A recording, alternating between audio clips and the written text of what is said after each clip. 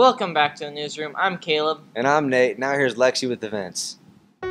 Fairmont's last school dance will be on May the 17th. Now here's your spicy meme of the week. It is time for the Lunch Bunch Book Club. It's the last one of the year. We're reading Jacoby. It's kind of a cross between Sherlock Holmes and Doctor Who. Come pick up your book in the library, and we will be meeting on May 16th to chat about it. Thanks.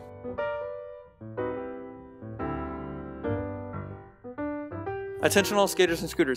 There is a natural high take pride in ride scooter competition. If you ride or a skateboard or a scooter and you think you got what it takes, then come on down to Rhodes Skate Park in downtown Boise on May 5th for skateboarders at 10 a.m. to 12 a.m. and scooters at 1 p.m. to 3 p.m.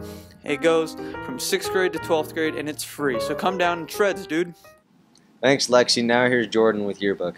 Welcome back to another episode of Valerie Yells at Teachers. This is Valerie. Hello! She's super loud, so we put her out in the middle of a field so she wouldn't bother anybody. Can you hear me? And now she has some questions. Why do you think students should buy a yearbook?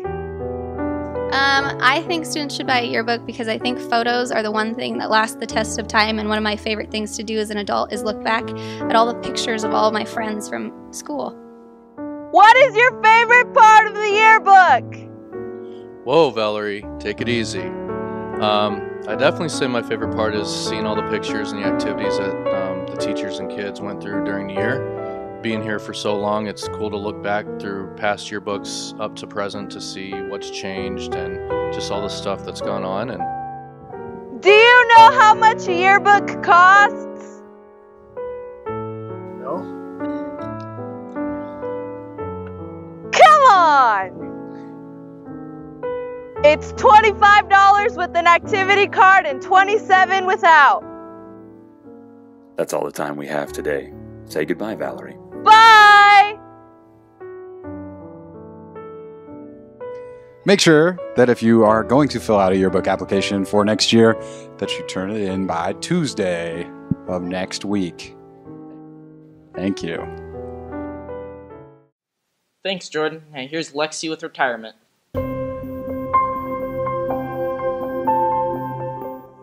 Some of the faculty here at Fairmont are retiring, and we wanted to talk to them one last time before they leave. What are your plans once you retire? Well, I actually make a lot of artwork, and I make hats out of repurposed wool. So I'll be doing that again, and then just having fun, sleeping in, getting enough sleep finally, and going on walks, hiking, stuff like that, just having fun in Boise. I think I'll probably get on my Harley and ride the coastline. What will you miss most about Fairmont Junior High?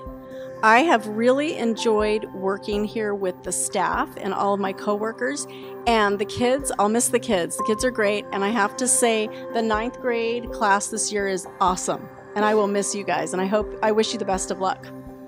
I think I'll miss a lot of the teachers, a lot of the staff, but mostly I'll miss the kids. Being around the kids kind of keep you young, and I enjoyed it. Thanks, Lexi. Now here's Jordan with Energy PSA. Mr. Dean and Ms. Leonard's class recently did an energy audit here at Fairmont. Here are the results. Power strips can drain energy called phantom power drain when they're not in use. Turn them off when you're not using them.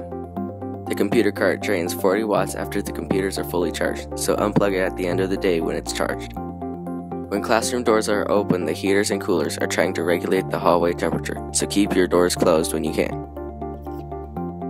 The Department of Energy recommends that your thermostat be set to 68 degrees in the winter, 78 degrees in the summer. By following these guidelines, we can save 10% on our energy bill.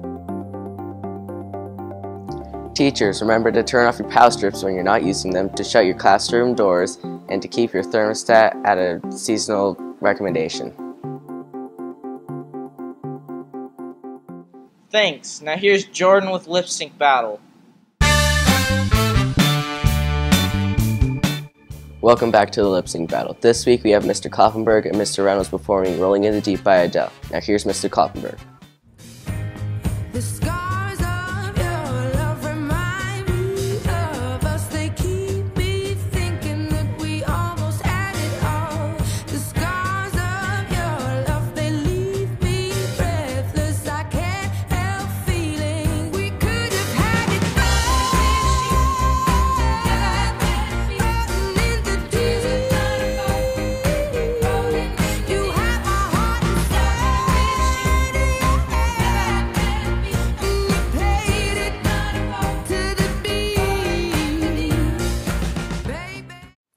Thanks, Mr. Kloppenberg. Now here's Mr. Reynolds.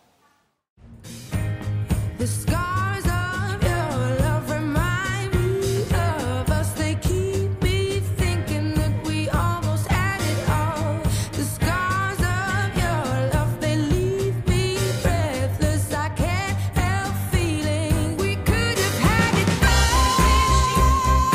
In the deep, you have my heart inside.